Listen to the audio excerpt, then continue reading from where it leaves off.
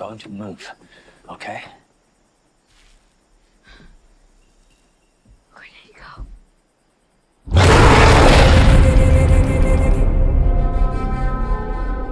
In the film Beast, if building, animating and rendering a CG lion wasn't already tricky enough for the lead VFX vendor Framestore, then how about placing that lion in a whole bunch of oners?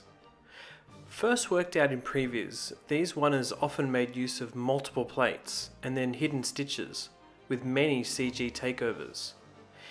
You can find out more about the oners and the detailed CG lion builds with a whole bunch of behind the scenes videos in the in-depth befores and afters article at beforesandafters.com.